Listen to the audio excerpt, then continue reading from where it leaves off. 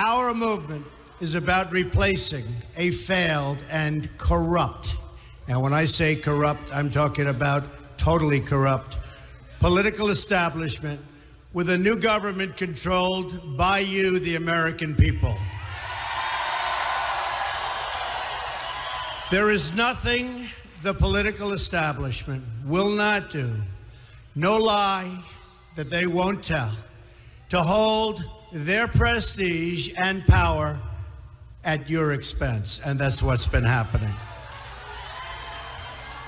The Washington establishment and the financial and media corporations that fund it exist for only one reason: to protect and enrich itself.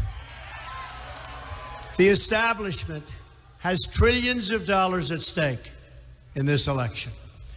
As an example, just one single trade deal they'd like to pass involves trillions of dollars controlled by many countries, corporations, and lobbyists.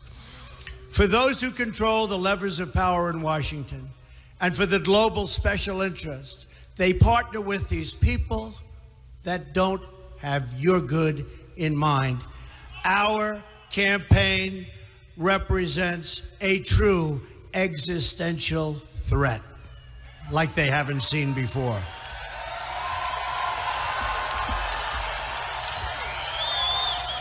This is not simply another four-year election. This is a crossroads in the history of our civilization that will determine whether or not we, the people, reclaim control over our government. It's a global power structure that is responsible for the economic decisions that have robbed our working class, stripped our country of its wealth, and put that money into the pockets of a handful of large corporations and political entities. They've stripped away these towns bare and raided the wealth for themselves and taken our jobs away out of our country, never to return unless I'm elected president. The Clinton machine is at the center of this power structure. We've seen this firsthand in the WikiLeaks documents, in which Hillary Clinton meets in secret with international banks to plot the destruction of U.S. sovereignty in order to enrich these global financial powers, her special interest friends, and her donors.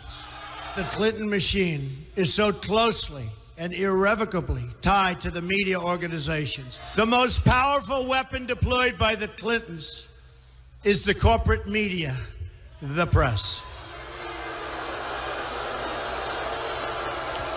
Let's be clear on one thing.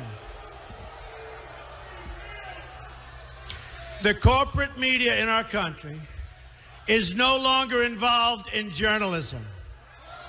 They're a political special interest, no different than any lobbyist or other financial entity with a total political agenda, and the agenda is not for you, it's for themselves.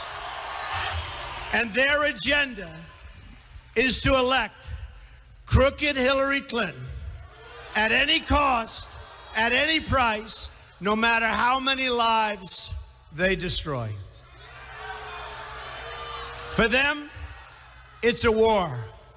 And for them, nothing at all is out of bounds. This is a struggle for the survival of our nation, believe me. And this will be our last chance to save it on November 8th. Remember that. This election will determine whether we're a free nation or whether we have only the illusion of democracy, but are in fact controlled by a small handful of global special interests rigging the system, and our system is rigged. This is reality. You know it, they know it, I know it, and pretty much the whole world knows it. The establishment and their media enablers wield control over this nation through means that are very well known. This is well documented, and the establishment that protects them has engaged in a massive cover-up of widespread criminal activity at the State Department and the Clinton Foundation in order to keep the Clintons in power. People who are capable of such crimes against our nation are capable of anything.